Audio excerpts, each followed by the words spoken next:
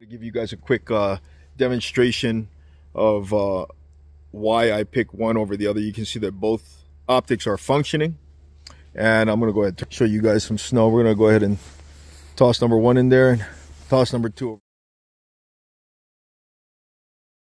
So we'll go ahead and dust this off like we would if we were in the field. I'm going to try and get that lens as clear as possible so I can get my get my rig back and running.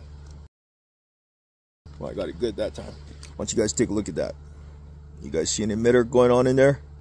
You don't see anything because the emitter itself has been blocked by snow, which is turning into ice. I'm going to clear that out. You guys can see the emitter lit up over there.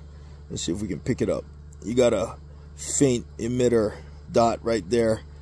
It's going to bloom a little bit because you got condensation, you got moisture all over this, so it's going to bloom a little. 509T.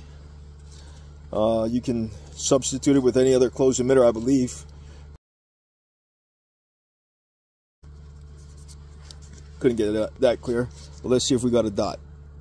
We got a nice clear dot right off the bat, and there's condensation and there's still moisture on both the objective and the ocular lens, but you're getting a nice crisp dot. You can see through that, and you can break off shots pretty well with that.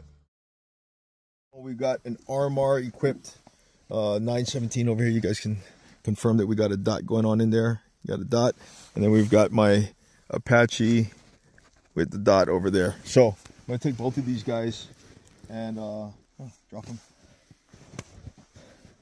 917. You guys can see it's kind of covered with snow. Let's see if shooting it will clear out that snow and get this dot working.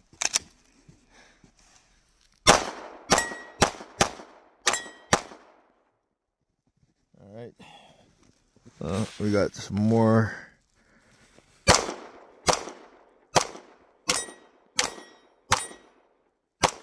Nothing.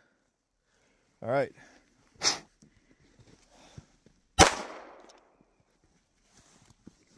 We got no dot. Wipe off the objective and ocular lenses like I would in the field, and we got the semblance of a dot. Let's go ahead. There you go. So